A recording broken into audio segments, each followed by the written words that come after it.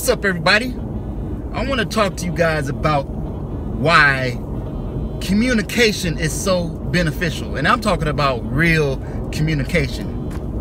And hopefully this will help somebody, because when I heard this story, it definitely helped me. I wish I heard it a long time ago. But anyway, so here it goes.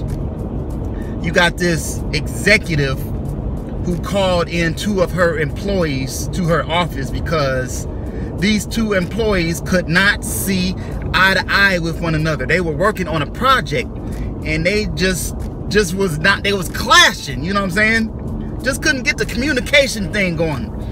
And so she called them to her office, sat them down, and she pulls out a 2-color ball. A ball that had 2 colors, had 2 sides. One side of it was red, the other side was blue. So she held up the ball in a way that each person could only see one side of the ball. Does that make sense? So the person on the left side saw the blue side, and the person on the right saw the red side. So she asked the question, what color is this ball? The person on the left said the color is blue. The ball is blue. The other person said the color is red. And that was only because they saw from their perspective. And so she explained to them, no, it's red and blue. And so the point that she was saying was, unless you can't understand one another unless you see the other person's perspective.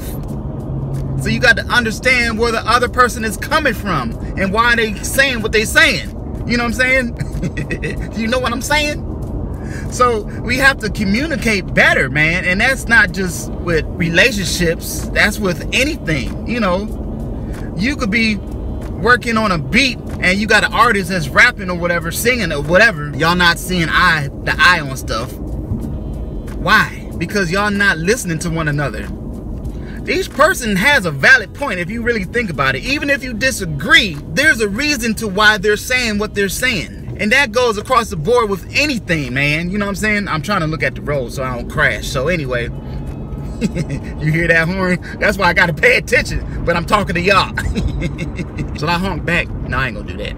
Anyway, guys, this is the reason why I refuse to argue. Because arguing is wasting time. You just have to communicate and listen. Listen to what somebody has to say. If you're doing something that they don't like, there's a reason, but that's okay. You keep it moving, you know, express your point, they'll express your point, and if y'all don't see eye to eye, you just keep it moving. That's plain and simple, you know what I'm saying? But at least communicate. Peace and positive energy.